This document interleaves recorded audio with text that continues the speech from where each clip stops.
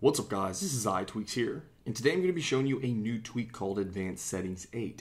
Now what this tweak does is basically give you some hidden settings on iOS 8. And there's so many options that I'm not going to be able to go through all of them just because, they're so granular that it would just be an extremely long video to go through them. So I'm just going to show you some highlights. So once you install this tweak, what you want to do is go into your settings here, and then you want to make sure that it is enabled in the settings panel. So we're going to scroll down here to AdvancedSettings8, make sure that it is enabled, and then all you have to do is you can see right there, just tap and hold on the settings icon to display the Apple Advanced Settings. So now what we're going to do is just tap and hold, and you can see that the advanced settings come right up. So you're going to notice that we have just a ton of options right here. Now not only are this is a lot of options, but once we go inside of one of these settings panels, there's a ton more options. So you can see right here, if we just tap on parallax effect, first we have 4 options: the home screen, lock screen, icon list, icon badges, and then when we tap on another one, then you're going to see that we have a ton of values, a ton of toggles, and a ton of options that we can configure. Now some of these are kind of hard and not very intuitive. If you don't know what you're doing, you're just going to have to kind of mess with it to really figure out what each and every single thing does. But you can see right here, there's some things that are pretty self-explanatory, like the folders. If we go into the folders, you can toggle on allow nested folders, as well as pinch to close. So you can see if we just go ahead and toggle those on and we tap done. Then if we want to create a folder, let's just use Chrome into Google. And then we'll throw another icon in there. And then we open this up, you can see that we can create nested folders just like that. So very simple how that works. We can also pinch to close if we want to do that. Let's go ahead and we can pinch with 3 fingers. So if we just pinch like that, that's going to close the application. Again, to open it up, just tap and hold, and it's going to come right back up.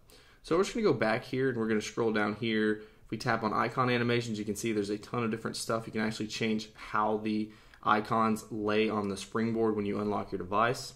If we go into the control center, it's very simple how some of this works. You can see that there's a ton of sliders and knobs right here that you have to kind of mess with. But if we tap on the settings buttons, you can see that you can actually hide these little toggles right here. So we can hide airplane mode, Wi-Fi, Bluetooth. So you can see if we go ahead and open this up that we have all of our toggles right there. Now if we tap and hold, let's say we're going to hide airplane mode as well as Wi-Fi. And then we swipe back up, you can see that we only have 3 toggles right there. Now, if you mess with this, and this is a free tweak, so I highly recommend just checking this out. If you mess something up, you can always just tap on Restore Defaults right there at the bottom of that section. If you go back, you'll see that we have all of our toggles back right there. So that's fail-safe anytime you screw up. Now, if you mess with a whole bunch of stuff, then you would just go back here to the springboard section, and then right here you have Restore Defaults, and it's going to restore all the defaults for every single item right here, or every single setting I should say. Another one we can hop into is the app switcher here. So you have this is called Simplicity. This is basically changing how your app switcher looks. So you can change to have no snapshots, no status bars, no labels, no icons, no people, as well as 3 other options down here that allow you to do multiple of these. So let's just say we don't want to have snapshots, which I don't really recommend, but you can see what it does right here. If we go ahead and open up the app switcher, you'll see that we don't have snapshots on our app switcher right there. Now, you could use this if you have some issues with security or something.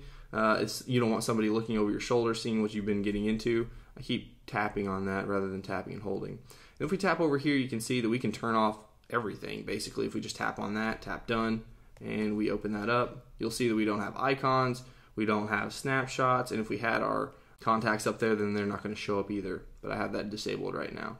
So going back here, once you're done messing with everything, then you can go all the way down here to the bottom like I was talking about, and then you can tap on Restore Defaults. So we tap on Restore Defaults, and then everything is back to normal. So you can see if I tap done, and we open up the app switcher here, everything's back to normal. So I definitely recommend checking out AdvancedSettings8 as a free tweak that you can kind of mess with the settings or the advanced settings in iOS 8. Let me know what you guys think about this tweak in the comments below. And if you guys enjoyed this video, please hit that like button. If you want to see more of my videos, then go ahead and subscribe. Alright guys, until next time, peace.